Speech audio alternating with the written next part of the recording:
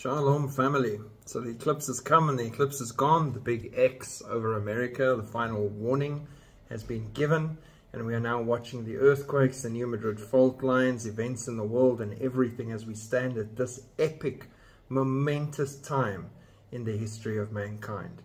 It's really quite awe-inspiring to be made for a time such as this.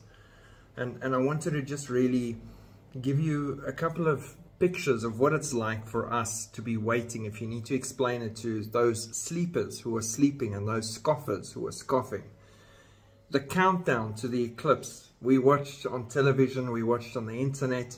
You saw crowds of people out in the streets and the parks, on rooftops everywhere with their glasses on, cheering, focused. They were learning as much as they can about the eclipse. They were focused. They were telling other people about the eclipse. They were in the right places to be at the most important spots for the eclipse, the closest to totality.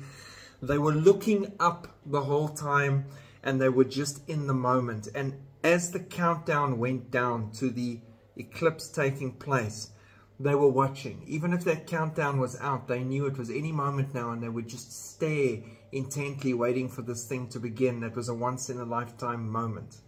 All focus, all energy on this celestial event. That's what it's like for us who are watching for the return of Jesus Christ. That's why there's a crown involved. We are putting everything into it. We are learning as much as we can about it. We are delving into information. We are sharing with as many people as we can. We are waking people up everywhere and saying, get ready. The King is at the door.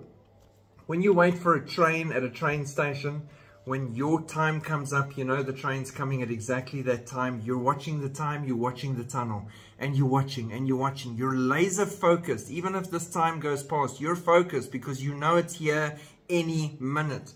The same when I board a flight. If I have to fly somewhere, I know my ticket times, I know my gate times. I'm sitting by the gate long before I'm supposed to, and I'm watching the planes. When is the plane arriving that is coming to pick me up?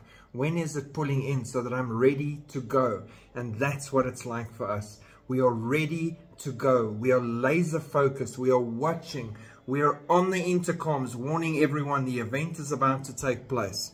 That is what it's like to be us, born for a time such as this. God bless. Stay excited. Keep looking up. Keep watching. The King is in the field. It is going into Nisan shortly by Wednesday, and we are watching for the Lord who is coming to fetch his bride. Shalom.